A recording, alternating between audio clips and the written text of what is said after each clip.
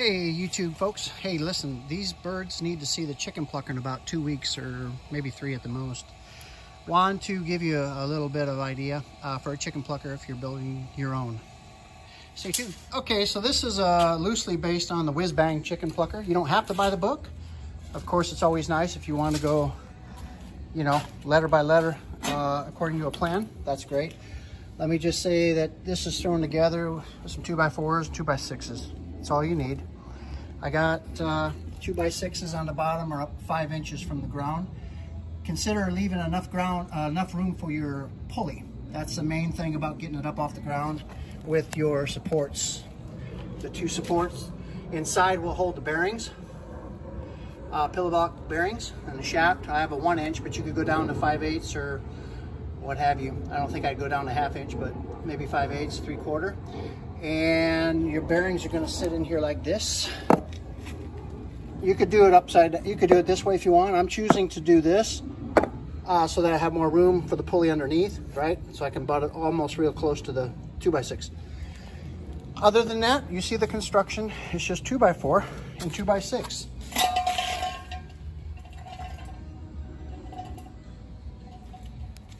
I left this side off over here because there's going to be that barrel is going to sit inside here and drain out the chicken the feathers.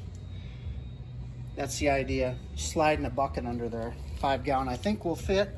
Not positive yet. I didn't really measure it. It's almost an afterthought from someone else I had seen do that. So there you go. 2x6. Put a hole so that a large hole so that I can move it around, shift it around to find the center with the chicken plate. The chicken plate is going to spin inside of the barrel. Let me show you the barrel first. The barrel is simply one of the food grade barrels that have been cut down. It's been cut down by 1/3. So if you happen to have these markers, it's basically divided by 1/3. That's where I went, cut there. You could go a little lower. You could go all the way down probably to around midsection if you wanted. I don't think the bird's going to come out. But if you want to do 2 or so, I think that'd be, I'd leave, most everybody's gone, take about 1/3 off the barrel, okay? Now, here's the work of the whole process. This is what takes the work, okay? This is the finger plate that rotates inside, right? It sits down into the bearings. Let me just kind of slip it down in there.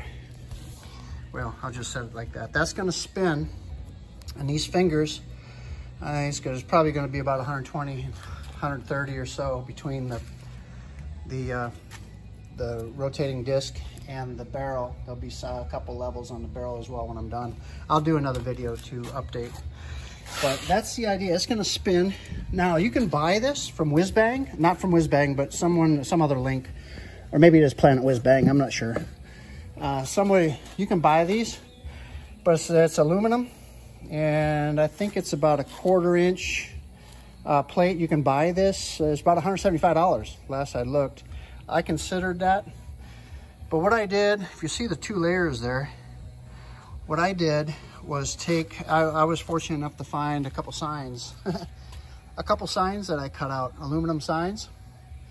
I cut the discs out of and laid them, ground the edges a little bit where it wasn't meeting up really right, and made sure it was as true as I could go anyway. And then I riveted them first. I put some rivets. You see the rivets? There's a handful of rivets that go around the edge. I do know that these 2 plates, I'm sure that they're not going to be an issue. Once all these fingers are pulled in there, it's kind of like the whole disc is rubber mounted. Both plates are rubber mounted. So I know it feels very, very solid. Stainless steel bolts through,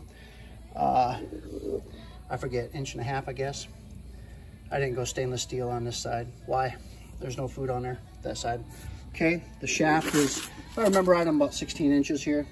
But you'll have to measure that, of course, and cut it to whatever you decide to do with your level of your plates, where your bearings are.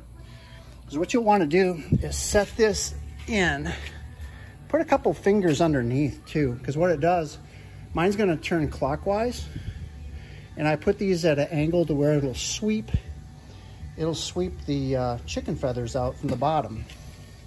Let me show you a little better here. So this is gonna sit down inside the barrel, right? And it's gonna turn and kick the feathers out, okay? Out of that port right there. Shaft goes down to the center. It rotates. Okay, there's plenty of videos I can go into further detail to help you with that. So that's the idea so far. Did not do any bolts. I just put a little glue in. Went with no lags, no nothing. It's gonna be fine. It's gonna be fine. It's gonna be solid. I don't think you have to worry about it coming apart if you decide. Of course, you can go overkill and do what you like, but I don't think it's necessary. Okay, so that's where we are so far. And stay tuned. I'm gonna move forward a little bit of assembly soon, probably tomorrow or next day. So that's where we are. Thank you for watching. I want to mention, guys, that this little hub right here is a go-kart hub. I think I got it for $16 just the other day from Amazon. Go-kart hub. It's steel. I could weld it, but what I did is simply it's pretty nasty looking, but it's a groove. Right, I grooved it with my angle grinder to put a key in, and then locked it, just beat it in there, honestly, and then set the screw. It's really tight, but then set the screw tight, set screw there. And so yeah, that's go-kart hub, 16 bucks. Okay, the chicken fingers are 3.5 inch long, and they are silicone rubber, and they're really good quality, very rubbery, so they pull in very nicely. And I'll show you a little instrument next video of how to get those in a really easy way. Okay, the 3/4 inch chamfered holes. You can get a step bit,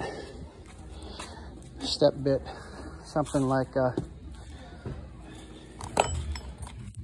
one of these here, Harbor Freight. I think these were $15 for 2 of them. I don't know where the second one is right now, but yeah, set you in for 3/4 inch, and you'll be good.